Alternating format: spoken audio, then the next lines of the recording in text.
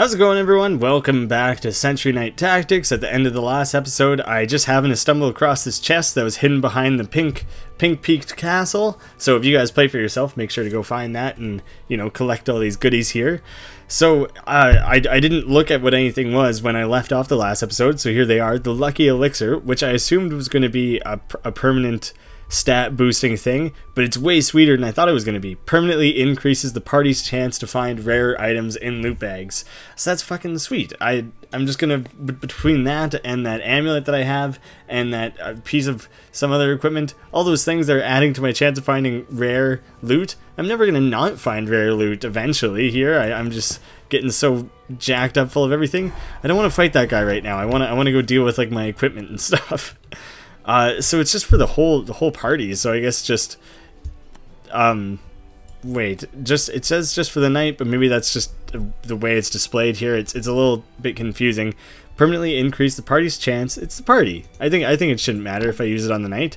The knight used Lucky Elixir, so he used it, but it's for the whole party. Lesser Mana Potion, a small jar filled with a mixture of arcanic herbs and elements. Reduces your next cast spell's cooldown by 3 seconds when cast. What the hell? Let me try and say that 3 times fast. Reduces your next cast spell's cooldown by 3 seconds when cast. That was easier than I thought it was going to be. Reduces your next cast spell's cooldown by 3 seconds when cast. Reduces your next cast spell's cooldown by 3 seconds.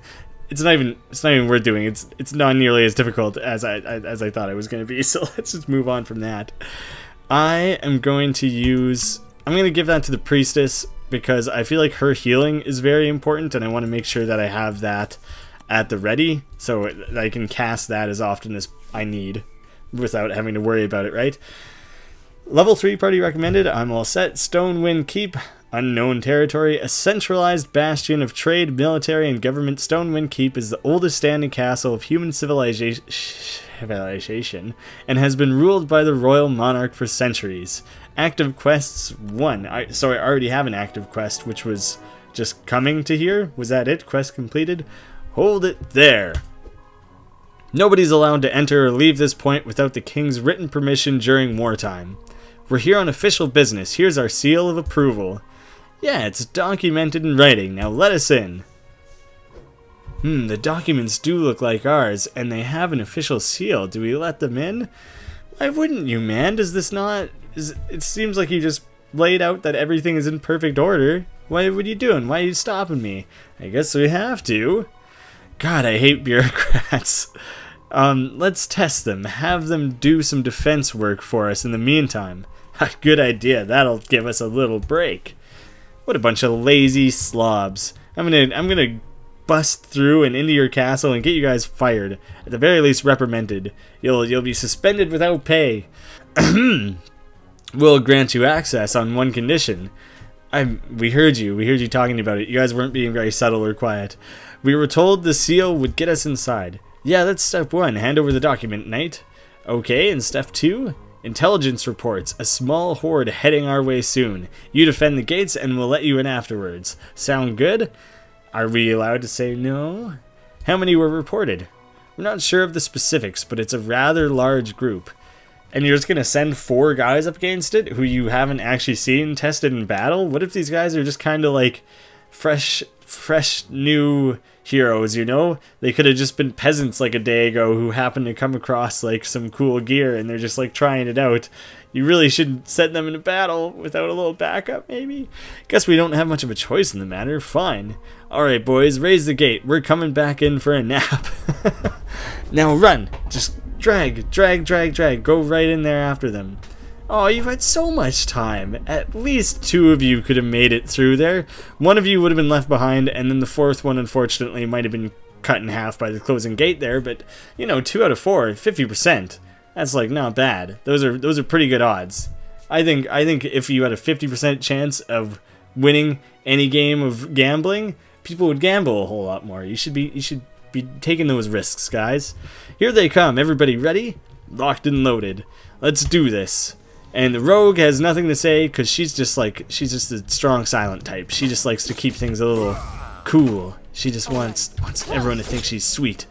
Add to the mystery of her character. Oh yeah, I feel like I'm getting better at the party management stuff. I wanna make sure I'm making better use of everyone's skills here. No, you're supposed to use your... God. There, oh, I see. Once you tell him to use the spell, then you gotta select the target. I guess I wasn't doing that. You just keep healing the rogue. Does the rogue automatically like just go for backstabs? Oh, maybe it has to do if you're the second one to make it to an enemy. That seems to be what happens. It's like one guy runs to the nearest side, and then whoever else runs to the other side. It seems strange that they like. I guess they don't want to crowd each other's space. They want to maximize their attacking from all fronts. It just seems like once you're already there, it seems like it's taking a lot of effort to go run around to the other side there. Maybe you should just keep fighting from the direction you were originally facing. You guys really know how to take care of business, huh? Your guys' naps must have been just useless. What was the point even? If you're not going to sleep for at least half an hour, then you're hardly even going to notice a difference. Did no one teach you how to nap properly? Yeah, color me impressed. Thanks for the help. Think we can handle any more intruders from here on out. Just for the rest of time? Just forever? That's a lot of confidence, guys. I'm glad to have inspired you so much. Hey, yeah, I'm feeling rested and ready to strike down some of these cretins myself. Good to hear. Now if you'll excuse us, we must be on our way. Sure thing, let him pass, boys. If you follow the road directly behind us, you'll find the castle. Also, take this for your troubles. Oh, these guys realized that they were being kind of shitty, and they're gonna repay the favor a little bit. Glad to see it wasn't all for naught. 25 gold. You know, we're gonna have to like split one of those in half because it's not gonna divide evenly. So 8 and 1/4 golds each. That's like, oh wait, no, I did that math wrong. 6 1/4 each.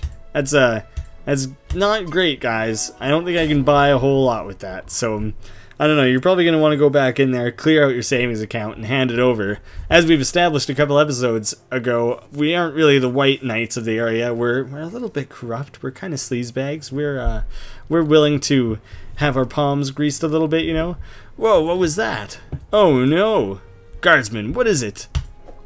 The guardsman's an uncool loser who doesn't get his name set in a unique color the way everyone else does. He just gets boring white text. Run! Hey, get back here. Tell the king we died defending the keep with honor and glory. What a bunch of cowards! Oh, it's just a bunch of harmless villagers. I think we can take them on. Let's just give them a couple quick stabs, a couple shotgun blasts to the face. You guys don't think you could have taken on a couple of harmless villagers? What kind of useless knights are ya? Ooh, oh god. That was a fucking speedy decapitation there. How is it that they're able to ruin everyone so effectively in that short period of time, but when I'm fighting them, they don't use any of their cool ninja goblin moves. Oh my. That guy with the arrow in his eye, that was a nice sharpshooting. He's also just totally fucked. More innocents, and those guards at the gate no less cowardly than the invaders themselves. Let's deal with these aborted monstrosities first. What? I feel like I need to go double check a dictionary and see like what other meanings aborted has or something, because he just, did he go for like a pretty disturbing insult there, saying that these guys are living abortions? Because that's gross, and I assume that's not what he was going for. This game seems, aside from like the mild gore, it's like kind of cute characters and stuff. It doesn't seem like it would make abortion jokes. Then we can chit-chat all day long. To arms! Oh, we'll take these guys out, no problem. Pardon me, it's... Oh, whoops, that's not what I meant to do at all. It's just kind of a little bit weird that the priestess doesn't automatically start healing anyone. I mean, I get it, I guess. They wanted to give you one more thing to have to manage while you're controlling your army and everything.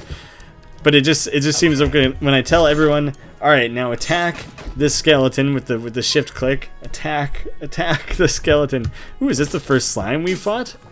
Maybe we fought one right at the start or something, but classic basic RPG enemy.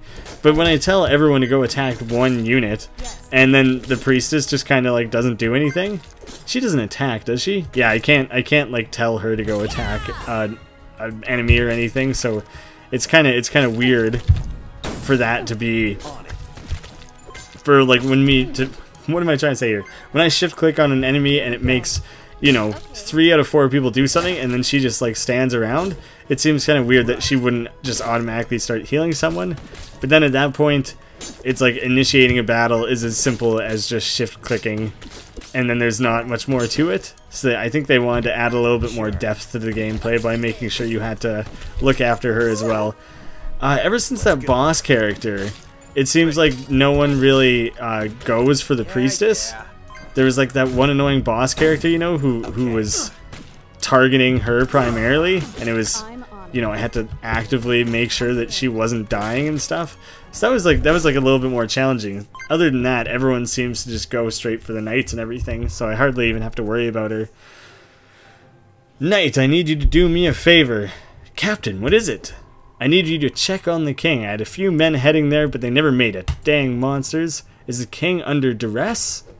I'm not sure. Just head down the path and into the Great Hall. He's out on the castle rooftops, according to the information passed along to me. How many like ways down did this information come, and then everyone just keeps like shilling it off to the next guy? They're like, ooh, stranded up on the rooftops. I don't know if I really want to deal with that. Let me go find someone else to go tell it to. Like, I realize it's an emergency situation, but like, I don't think I'm equipped. I better let someone else deal with that. Of course, sir. We were actually heading to find the king ourselves anyhow. I'd go myself, but I have to provide more support to the gates outside. You must hasten, heroes. Go. Thank you. Thank you for being such a brave, bold knight, unlike your cowardly, you know, co-workers. It's gonna be an awful awkward conversation around the whatever the night water cooler is, the water fountain, the town fountain, and everyone meets to talk about the events of this big invasion. Then people are gonna be pretty pissed off, I think. Oh yeah, we happened to be out of town that day. Like, Jeffrey here, his mother-in-law asked that we come over for like a nice Thanksgiving dinner, and we didn't make it back in time. We missed all the chaos and everything. I mean, we would have loved to help, but you know, we were away for her uncle's birthday, and we just couldn't get away. And it'd be like, you said you were away for Thanksgiving, and they'd be like, thanks what? That doesn't exist in this world. I don't know, man. Let's go. Who knows? They're as bad at making up excuses as I am at making up fake stories about fake excuses. Does that clarify things? Is that a good way for everyone to understand what I'm getting at here? Good. I'm glad everyone's on the same page here. Okay. Ooh, this battle's this is quite heated. There's quite a few enemies here. Ah, shit. Sometimes I go to like click and move characters around, and I'm accidentally moving the wrong people and stuff. But it's simple enough to just get people back on track to what you wanted them doing. Mostly what it usually ends up being is I forget to hold shift for some things, and then like one guy just ends up like hanging out over here while everyone else is taking care of the actual battle. I can't shift click just to get everyone to move to one place. I have to individually move people, it seems like. How do I there we go. I couldn't forget how... I forgot how to heal myself for a minute there. Ooh, that troll... I think the trolls are probably some of the stronger of the enemies, so I want to keep the Priestess away from that. Sure. And that guy's easy. He's hardly even a concern. Let's go. Maybe I shouldn't be switching who I'm attacking here so much. No, come on, use your big attack. There we go. Perfect. Okay. I'm gonna get you to... Oh, fuck. Come on. Oh, I can do this. I can keep everyone alive. Wow, that heals a shitload of damage. That heals more than I thought it did, actually. I don't have to worry about anything. It's gonna be easy peasy to keep everyone alive. Is this my experience down at the bottom here? Let's see after I kill this guy. Oh yeah. Yeah. You don't gain a lot of experience at once, do you? 2 loot bags, awesome. Shreds of leather, not so awesome. And tattered cloth. So basically, I just ripped the bags up into bits and pieces and considered that loot. I think that's a little bit garbage. That's not really how that works. You don't find a chest full of treasure, like, break it apart and then, like, hammer it back together into a nightstand and say that you found a nightstand. It doesn't count. It's cheating. It's not real loot. Next time, guys, I'm gonna go to the head of the loot manager for the Sentry Knight Tactics world, and I'm gonna go tell him that I don't consider bags to be real loot. They're bags of goodies and loot. They need to be containing things. The bag itself is not a reward, so quit trying to tell me that it is. That's baloney, and I'm calling you out on your shit, sir. So thanks so much for watching, guys. I'll see you again soon.